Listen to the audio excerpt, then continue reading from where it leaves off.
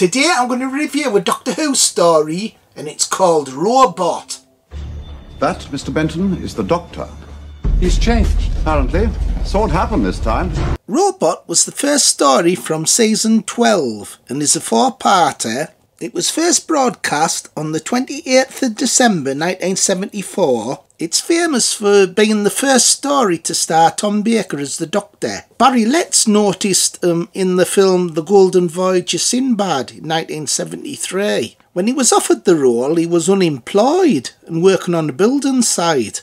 Robot also introduced the character of Harry Sullivan, played by Ian Marter. The story also features the return of Sarah Jane Smith. Also, Unit, the Brigadier and Benton return. Even Bessie's in this. This was because Barry Letts wanted familiar faces, so it was a smooth transaction for the audience, because John Pertwee had played the Doctor for 5 years. Barry Letts would only be the producer for the first story. After that, Philip Hinchcliffe would take over from the Ark in Space onwards and would focus more on body horror and gothic horror in the show. Robot was written by Terrance Dicks, and he based the idea on the film King Kong. He would later go on to write the novelisation in 1975, entitled The Giant Robot. The music was by Dudley Simpson, and the viewing figures were quite high, an improvement on last season, with over 10 million. Doctor Who Robot stars Tom Baker as the 4th Doctor, Elisabeth Sladen as Sarah Jane Smith, Ian Marter as Harry Sullivan, Nicholas Courtney as Brigadier Lethbridge-Stewart, and John Levene as Benton. So this story is influenced by King Kong. So Elisabeth Sladen's character's like Fairy, and there's like a giant robot in this story that in episode 4 it grows to ginormous size. There's also this society group that are trying to start a nuclear war. So they're hoping to destroy everyone and then they can go out and create a new world. And I have a lot of good memories of this story. First memories of watching Doctor Who. I remember my mother reading the newspaper that hey, there's going to be a new Doctor tonight. So I always remember that and watching it. And I also remember episode 4 thinking the effects were crap, even when I was a kid. Hey, hell, that bloody daft robot. Look bloody soft as bloody shit. So this story must have took the audience by surprise. Straight away there's a new title sequence, the best title sequence as well. However, the regeneration's rubbish. From John Pertwee to Tom Baker, it's just blending the faces together. However, the story picks up from there. You see this strange point of view shot, and it's a robot's point of view, and it's walking around killing people. Thought it was really atmospheric and really well done. Speaking of the robot, it does look like the design of it does look alright, and the voice is good. It's just the movement's not very good. It's like jerky, and when it's walking it looks like it's going to trip over. So this story is more like a 3rd Doctor story really, just it has the 4th Doctor in. This story would probably work better if it was John Pertwee as the Doctor, but Tom Baker's Doctor's more suited to not having Unit in the story. You can tell it's like a Barry Letts produced story. It's like safe and cosy, whereas the next story, The Ark in Space, was the first one Philip Hinchcliffe did, and it's like totally different. The Ark in Space is more body horror type of story where people are changing, where in this story it's your kind of old-fashioned one set on Earth with Unit, say the Brigadier and Benton, even Bessie's in. So Tom Baker is just finding his feet with this being his first story. As for the physiognomy, well, nothing's perfect. Have to take the rough with the smooth.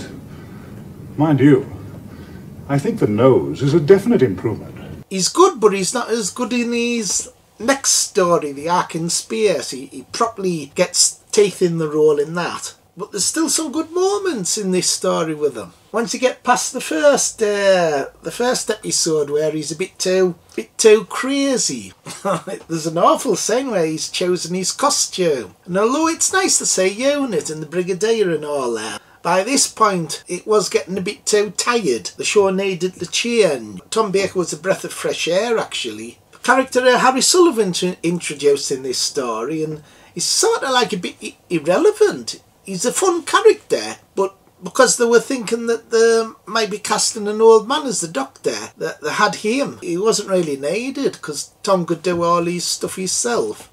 So they wrote him out next season. There's some good scenes with Elisabeth Sladen in this story. And there's some good scenes with her and the robot. The robot likes her. There's a character called Professor Kettlewell. He's like the creator of the robot. He's a funny character. He's got some crazy hair. You've got to help me. The robot has come to my house. I've got him hidden, but he's very unstable. I may not be able to control him. We must keep him out of the hands of those think tank people. Look at his fucking hair, Phil. He has better hair than you, Bones. Nah, baldy head's the best like mine. Look at Will Smith's wife. She has a baldy bloody head and she looks alright. Shh, Bones, man. Bloody Will Smith might come round here and slap us both. There's some nice bits with him and his robot that he created. The robot's like wandering around where he lives. Hey, Phil! His bloody hair's like your bugger. You mean he's got hair like mine?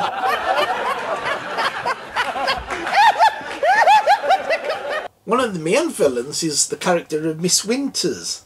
She's a right nasty bitch. And there's a lot of good scenes with her and Sarah where she's being like rude to her and everything. But although Tom's this is his first story, there is some really good scenes with him, Ian. When Sarah's in danger, he's always serious. I like that. I like the bit at the end where he's having a conversation with Sarah. And he says, I had to do it, you know, because he's referring to killing off the robot. I had to do it, you know. Yes, I know. It was insane and it did terrible things, but at first it was so human. It was a wonderful creature. You also get all the traditional things, his sonic screwdriver, jelly babies. Would you like a jelly baby? And I like the end scene. There's like a classic quote that he uses in episode 4 when he's talking to Sarah. Doctor, you're being childish. Well, of course I am. There's no point in being grown up if you can't be childish sometimes. There's a lot of tension in episode 3 and 4 where there's like a ticking clock. They're waiting for the seconds before they fire the nuclear missiles. But episode 4 is definitely the weakest of the 4 episodes. It's partly to do with the effects. The effects of the robot being large look bad, and also when the Doctor invents this substance that he can shrink the robot and destroy it, that looks bad as well. And I remember even as a kid watching it thinking it looked shit. So this was kind of like the end of an era and the start of a new one. Sort of like out with the old in with the new. And re-watching it, it's improved a little bit. I really enjoyed watching it. I thought episodes 1, 2 and 3 were pretty good. It was just the last episode was a bit of a disappointment with the effects. And the robot looks good, it's just when it's moving it looks a bit silly. And Tom doesn't properly find his feet until the arc in space, the next story. And although it was nice to see Unit and the Brigadier and all them, they were getting a bit tired at this point. So it was good it changed with Tom Baker's era. So overall I thought it was good. And out of 10, I think I'd give it an 8. 8 out of 10. I do think boys do like it. Not bad, Phil. The robot looked bloody shit though. Okay everybody, bye. See you next time. Like, subscribe and share. Bye.